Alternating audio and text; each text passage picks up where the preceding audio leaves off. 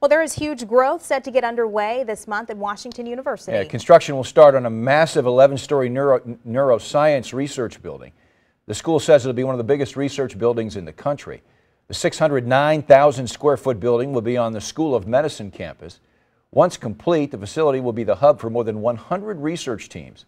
Their focus will be to better understand, treat, and hopefully solve diseases like Alzheimer's, Parkinson's, and cerebral palsy.